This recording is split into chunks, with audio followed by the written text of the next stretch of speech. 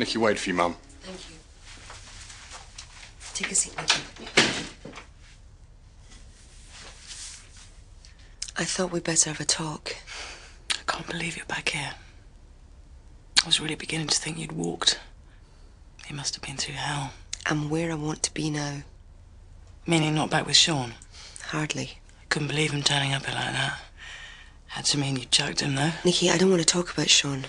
Sure. But I'm not wrong about why you couldn't marry him, am I? Look, Sean and I were never going to work out.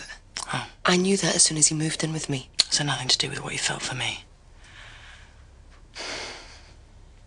Why can't you tell me I mean something to you? Of course you mean something. Say that again. Look, it doesn't matter what the hell I feel, Nikki. You're a prisoner in my charge. I can't take advantage of you. You wouldn't be. Look, while it's my job to lock you up, there's no way we can be equal, Nikki. Look, wait, I'm not saying any of it is going to be easy, but it's not impossible, is it? Not if we both want to try. But that's what I'm trying to say to you. I don't want to try and pretend that these aren't the facts. Look, how can I do my job when I'm breaking my own rules? I'm sorry, Nikki, but there's no way. Well, you obviously care more about your bloody career than you do about me. I must be mad.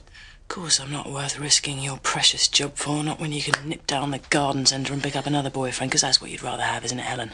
Then you won't be breaking any rules. I nearly didn't come back to this.